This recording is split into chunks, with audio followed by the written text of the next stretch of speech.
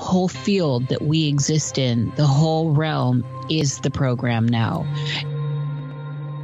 You can imagine that smell of burning wires, a concept of in a dream, and you kind of understand that something smells. We have a term for this back to the Trojan horse, back into older times. I think this starts to present something really magical, Randy, but also something very scary, because we're being subdued here. We're being trapped here. We are somehow in a purgatory type situation.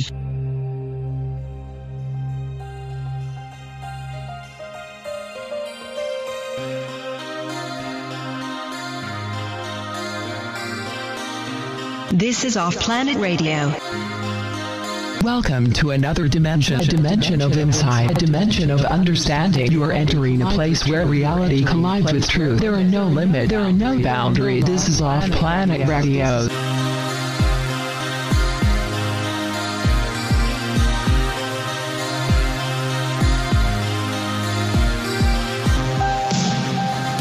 Welcome back to Off-Planet Radio. In the year of our gods, 2023. It's 2023 already. And time looping and all the things that go into the preponderance of the present period of time that we're in. Time can be your friend, it can be your enemy.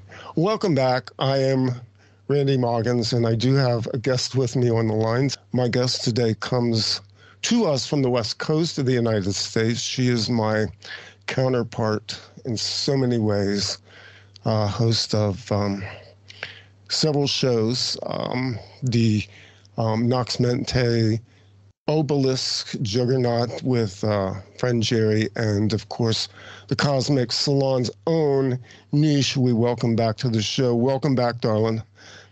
Hi, Randy Moggins. It's been so long, as we were saying right before we started this. I can't even recall last. I know, and we're actually on my side. I get to produce this time.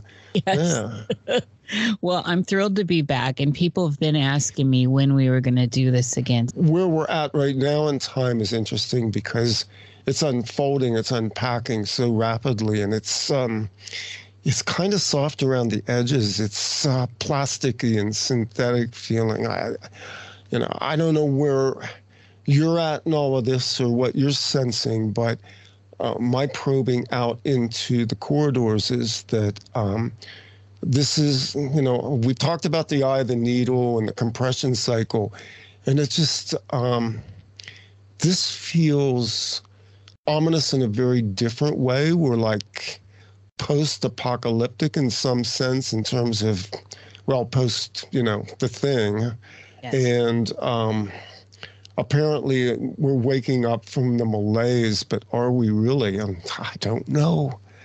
Well, that's the real thing here, Randy. I think that we are starting to collectively come into focus a little bit. It takes time cognitively to come into focus, like waking up every day until you get into you may day. Wake up and feel chipper right away. It's coming out of the liminal states. It's coming into the light happening behind your eye, what's being shown to you in the room, breathing the air from coming up out of this state, and then sitting up and having the circulation move around, releasing the first waters of the day. There's a whole bunch here, Randy, at play. Yeah, there is. And that's the morning after the night. And the journeys through night, we always wind up talking about this because it's really, it's really the sort of the centerpiece of what you do. And it's a lot of what I've explored over the years in this kind of liminal space that we come in and out of as a result of being in a dual consciousness.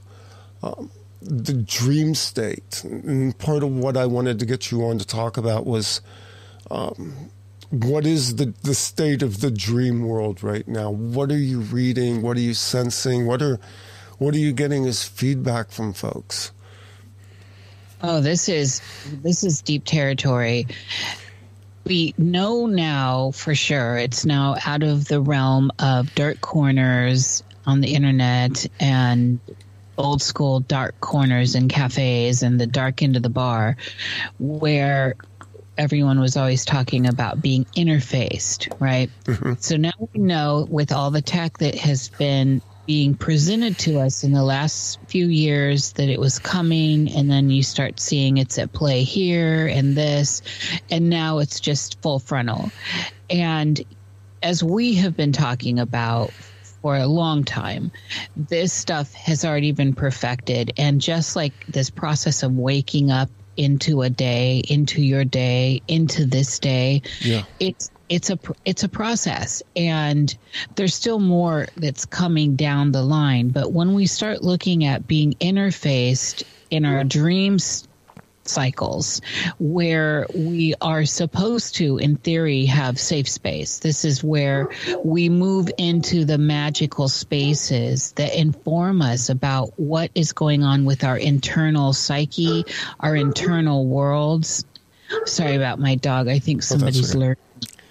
Our internal worlds, there is now a new flavor. And one of the things that I have been hearing a lot, and I personally am noticing, is that the flavor of being interfaced while you are in certain states of consciousness is distinct. Now, I know this from being a lifelong lucid dreamer and playing in these worlds internally, and it does have a digital flavor. It really does. If you can imagine that smell of burning wires and just kind of put that into a concept of what that may be, if you're in a dream and you kind of understand that something smells off in the dream.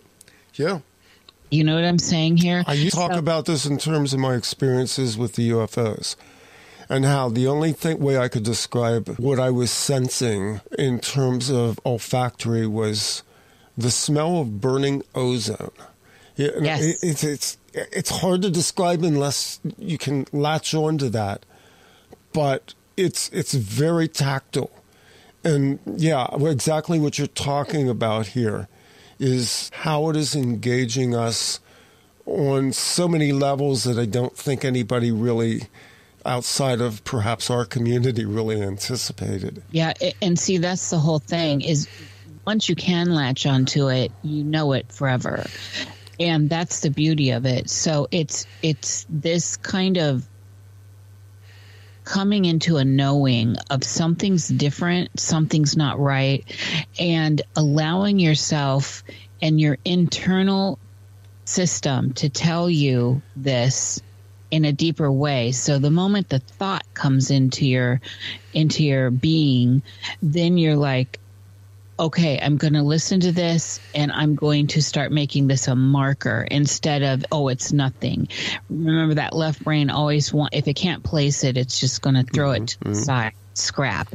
So there's this interfacing that's going on in our dreams, and they're talking about it along with just in our waking state, which is conceptually is our dreaming experience. Dreaming. I keep saying I'm separating these words these days. And so the problem with this is we are having algorithmic experiences that are not from our natural system. They're we're being manipulated through this kind of wave formation, and our brains are being tricked into thinking we're having an organic experience when we're actually being entrained and moved through processes. Now, this should sound familiar to anyone that's been through programs, right, Randy? Right. This is like at play all the time. And so now they can do it remotely. They can do it in a whole city. They can triangulate onto a single person, onto an animal.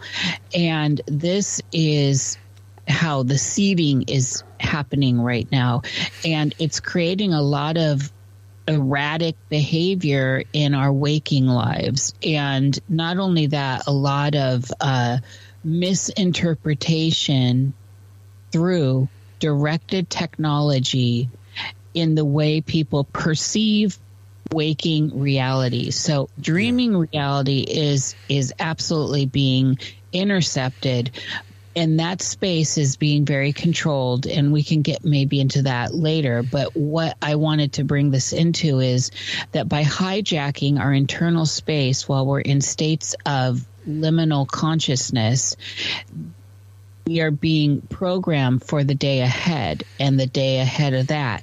So that, say, something is going to get laid out, say something that looks like in modern day vernacular a false flag. Seeding has to be at play here. So somebody seeds something without really realizing it. It's that post they made on Twitter, or it's this action they took over here with taking a picture of something. Sort of a precognitive. But precognitive setup for the play. And so all the pieces get put together slowly over time to build something that will look organically done later. So, or that will be a sleight of hand optically to people looking on a horrible incident. And so the seeding is now out of the programs. The whole field that we exist in, the whole realm, is the program now. It's not just some of us. It's not just a few of us. It's not just a selective process. It's literally everyone, and no one is excluded from this. And those of us that are aware this is happening, that we've been interfaced, that we have been that we are being traumatized in a way that is creating certain algorithmic predictable outcomes to precede, and I mean seed, SEED, also preceding, to precede events in, say, you want to set up something nasty for 6 months out, then the groundwork gets laid. And so it looks as organic as possible when the event goes down. Now, this is what is interesting, is that they can get massive amounts of people to play this without even realizing it. That's why it's so much easier for me now looking at it to see, like, oh, okay, we get these narratives. This person went off the deep end, the old school ones, and they start looking at their social media, and they, and we start you and I and people like us can look and go, this is totally crazy. How are people buying this? But the collective is in a state of dreaming right now. Most people are. Yeah. Most people do not realize that they are actually in a comatose state, not just cyclical, but in general. Everyone is absolutely asleep. And this is not the colloquialism we're talking about that brought on the whole woke culture. This is actually a literal thing that's going on. And while everyone is at sleep and being programmed and manipulated to going along and seeding the reality to come forward. And this is all in subtle things. This is all in the subtle world. The devil's in the details. This is not broad strokes. They are starting to give us this idea of being swimming, let's put it this way, swimming in a pool of radiation. We are being irradiated. Yeah. We're in radiation so deep that everyone is having physical symptoms. And the seeding of the narrative in the collective has been such that everyone thinks it's this thing that they brought about. It's this sickness, or it's this specific thing. And of course, plug in Hegelian the Hegelian model and all this. But all along, what we needed to get to was this moment of open rule, which we are definitely in. I think most people can see this. However, how do we discern what is human and what is not human when everything is presenting as human in a human form. And this all goes back to how long have we been getting interfaced through our unconscious, our psyche, through the dreaming process, and how many people are actually aware, again, of what that smell is, what that feel is. How many people have normalized what should not be normalized? How many people have pocketed and bought and sold and pocketed the narrative that was preceded for them? And this starts to play out in the modern day version of Tavistock. Yeah. This, when Tavistock, became, it faded into this. It's a fader. We're fading into the new world. We are now in the new world, Randy, and that's why we have a new sun. That's why we're having the new fourth state of water, and the whole idea of what oil really is, and the whole idea of what it takes to be healthy, what it takes for us to be healthy, the idea of what is germs, what is germ warfare, what is fusion, what is colliding particles. These things are all at play. This is a big clockwork, the way I see it, and it started in our dream space. Harnessing the collective energy of the dream space. There's almost, there's almost nothing that's inconceivable in dream space. And we know that that's where a lot of our reality is woven, that we bring things forward from that unconscious realm into the physical, far more than we actually realize. The average person has no concept of their ability to manifest material reality. And the scary thing is that for the masses, this is a harnessing of an unconscious power, which isn't even accessible to, we'll say, the average person. And the harnessing of those collective energies not only means that they are enslaved into a system, but it also means that what is being pulled through the system is the unconscious, subconscious, I want to say almost like nightmare scenarios collectively dreamed by the masses who do not control their own unconscious process. That was wordy, sorry. If you can get what I'm saying. In other words, the real key to this isn't whether we are being entrained or whether we're being pulled into this collective dream harnessing, but that we're aware of it and know how to break through it. This goes in, obviously, to the whole concept of lucid dreaming and being a trained dreamer. Well, and see this, so let's take this deeper. What are we doing when we have the zinc spark, right? The spark of life in the womb. What's going on for us in that space? What is happening in the womb? We are in a state of active dreaming. It has that flavor to it. And when we are put into a comatose state, this is a similar state. The brain somehow processes it in the same way. Now, it can be more terrifying, obviously, if you are aware, if you are awake and aware and you realize that something is going on outside this space you're in. So conceptually, dream or the womb, which is where I want to go, and the stuff that's going on outside. Now, this becomes separate from, say, the relationship with the mother. The mother is part of you when you're in the womb. You are part of the mother. And so this is all kind of one symbiotic system, and we understand all this. So you are moving through the cellular experience that the mother is.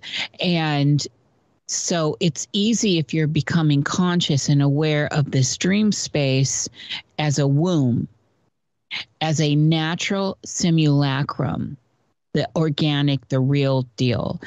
And then you can discern from that state of boundaries that is you in the womb of the mother, what is outside of the mother. What are you hearing outside of that space? And this brings in very provocative ideas of Plato's cave, for example. Mm-hmm. This brings in very provocative ideas of where I was trying to take this earlier with the coma thing, with being comatose, and the idea of being awake but asleep. And if we think about how we project our mental lives into the world of mental lives, in what we conceive of as the collective reality bias, the realm of reality, of tangible reality, and yet we are in the womb, or we are in a comatose state, or we are in a dream within a dream, and yet lucid, awake, aware. How do we discern some of these differences if, say, you are in a coma and you are in an induced coma and you have no control, like, say, sleep paralysis, in awakening? You can't move, but you are somehow buoyant. You can hear, but you can't be heard, etc. And so the manipulation factor here is high. And we know that when you manipulate organic systems such as we are, that certain things happen in a biochemical way within our body, not just our brain. You know, the whole endocrine system is very important here. All our systems are important, but there's not enough attention that's brought to the endocrine system, and more attention needs to be brought to the pituitary gland rather than the pineal. They work together, but you have to have them in tandem. So they both need to be healthy. You need to be seeded into that. And as the world around you is being presented through this state of buoyancy in a space of either organic containment, the womb, or induced containment, a comatose state, and projecting outward into the sea of others, projecting outward, that are creating realities that feel tangible. And if you are hooked in, again, remember, you are the mother, but you are not the mother. So if the mother is cut, the child inside feels the pain the mother feels, but the child is not actually damaged. The mother is damaged. And this is the concept I'd like to make very clear here, because I think this is actually what's going on with this experience of reality. And so when we talk about what's real and why, and simulacrum and sim theory and all that stuff, I think it's something we need to embed in something tangible. And if people can get this concept, then you will start to see how it unfolds into the way you're walking the world out here.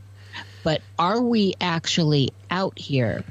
And there's another thing, as I was bringing in earlier with this idea of radiation.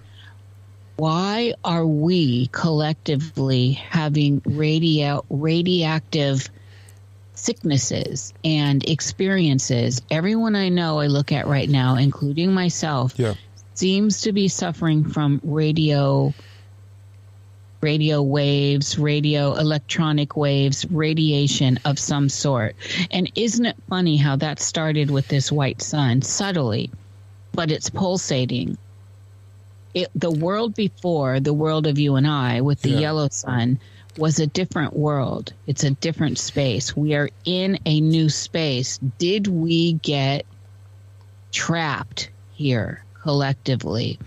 Are we collectively in an induced coma?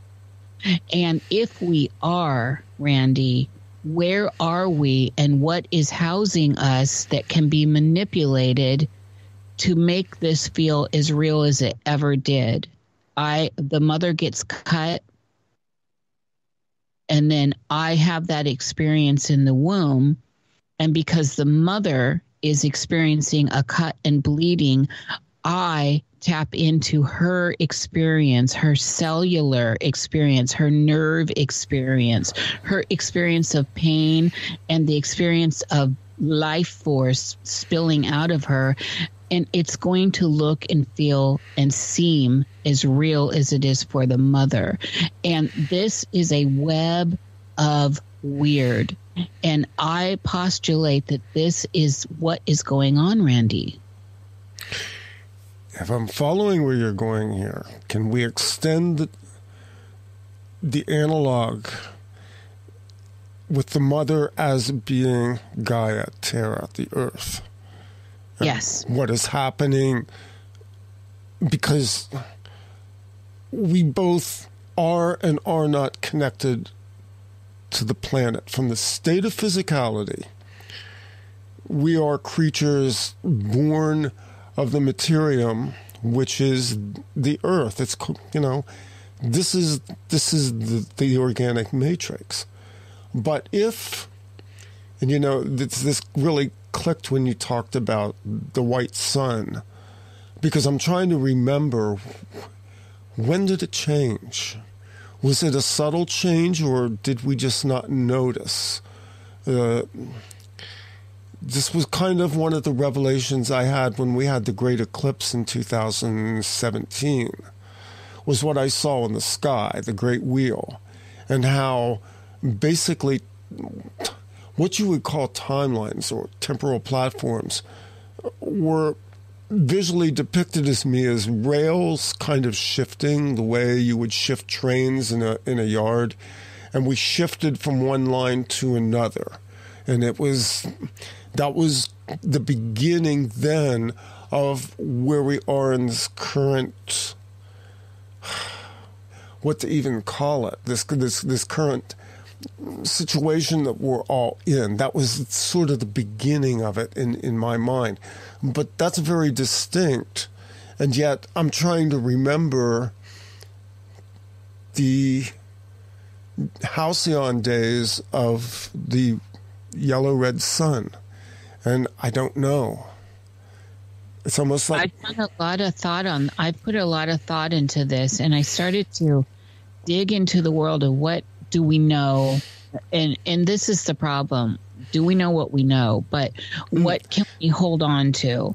And I went back. I'm like, when did CERN? And that's the biggest collider that we know of, because we know there are other colliders out there. But when did that particular one go active? And it's like 2007 and 8 is the time frame, and you can just go to the website and it gives you that information when they started colliding. And I started to ponder the idea of, okay, so if that happened, and we're talking God particle here, Higgs, all this stuff, where, the terminology should always be part of the pole star that guides us, with looking at the language, how the language is being used. So when we're calling something a God particle, we need to, of course, take notice, and all of us did. And so it seems to me that may be when we first started to have this switchover. I cannot clearly recall it either. And I love the analogy of the train and the how for anyone, this might be too old school for some people, but they'd switch those lines over and the tracks would switch over, and you're on a new track. And so this seems to me like kind of ground zero for when the shifting of the light occurred. And when we're thinking about the sun, we absolutely need to think in terms of light. And light is what? Frequency. And what are we now learning about light? We're learning that light, not only is it life, but light through Li-Fi technology, light is in and of itself so powerful that it can track and monitor us, that they can use it in modern technology around us. Again, what's real, what's not, where are we, when are we? Well, people forget now that long before they instituted what we know of as the modern modalities, 4G, 5G, and now 5G, 6G, they had sort of wrapped us into fiber optic cables. You know, that was the great promise in the 1990s and the early 2000s. And you know, when I think about this, you're dating on CERN. My remembrance is that clearly there was a demarcation sometime between the late 1990s and the early 2000s. That's when it started to feel false. That's when it started to feel a shift. Absolutely. I mean, for real, that is also for me when I notice that there's something different. And I've thought about that, and I've looked at it. I've gone back and I've tried to explore my ideas of memories and explore collective pop culture and hone in on that, because what we had the whole Y2K thing going on. We had this idea of a reset. It's from one century to another. This is a big deal when we're thinking about clocks, passages, doorways, portals of time. And then, you know, our constant ponders on time and the tape of time. And time becomes very associated with light.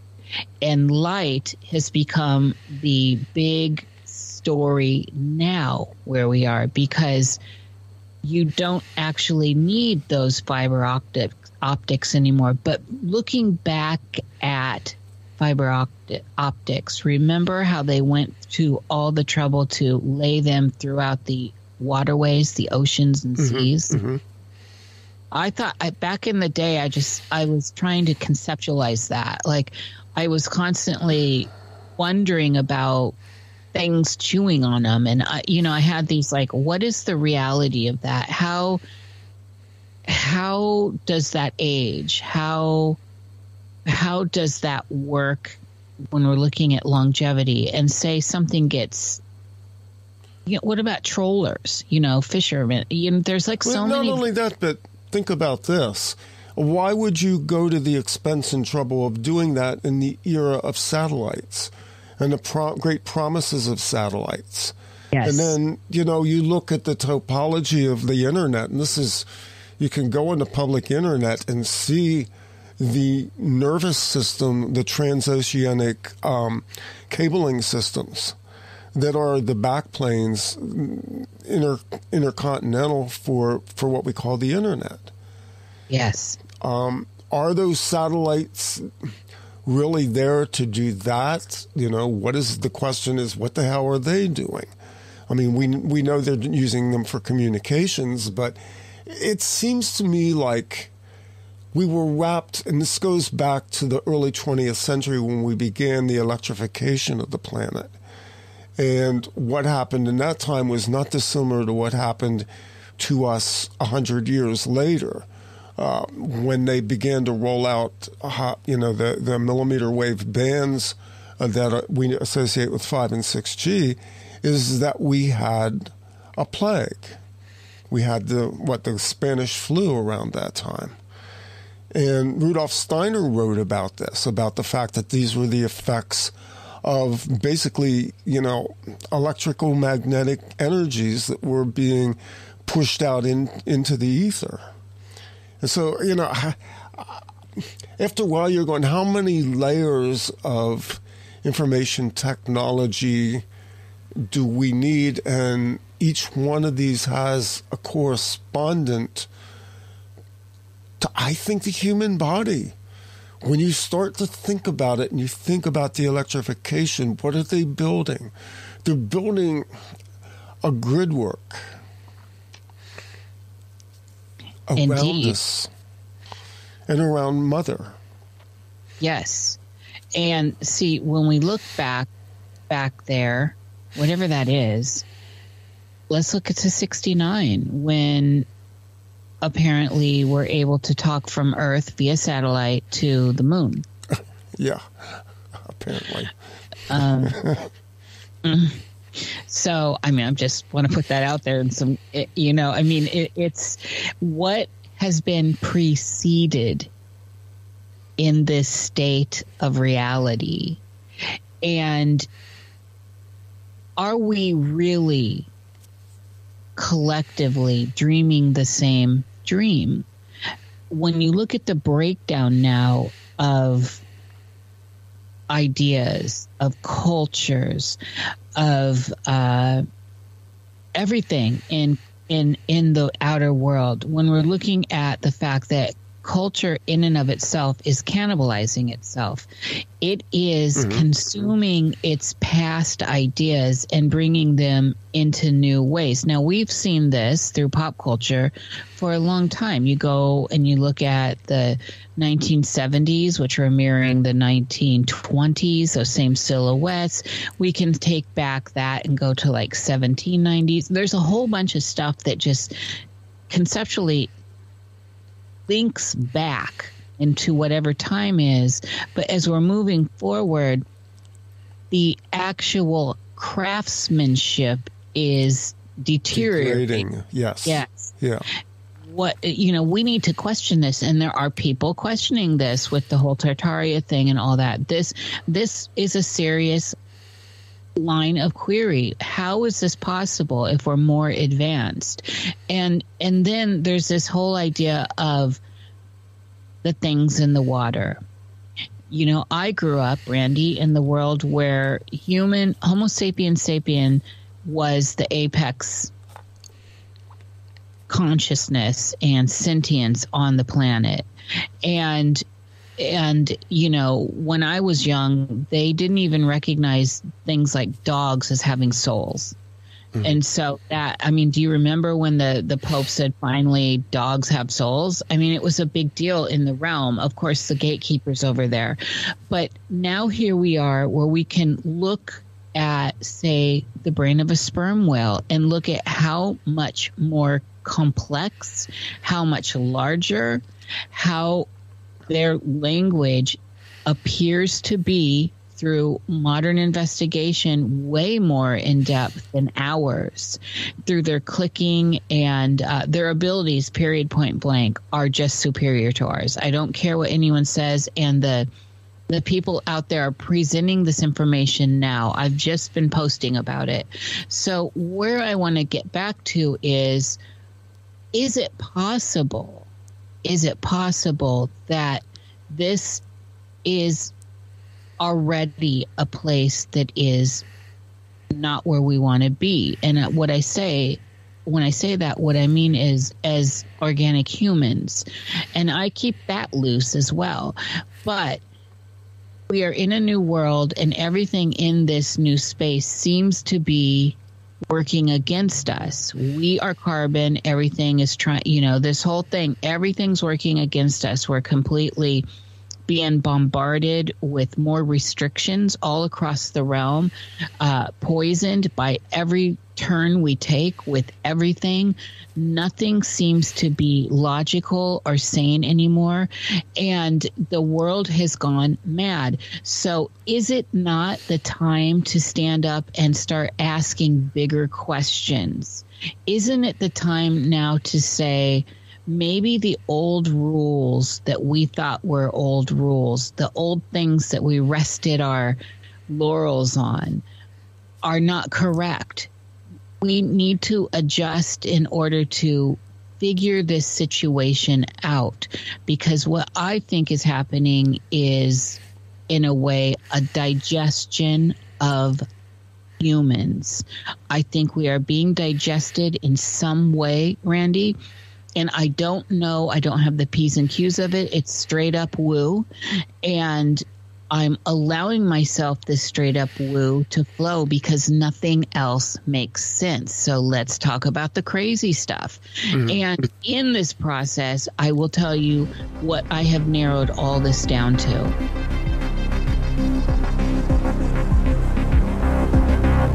This is Off Planet Radio.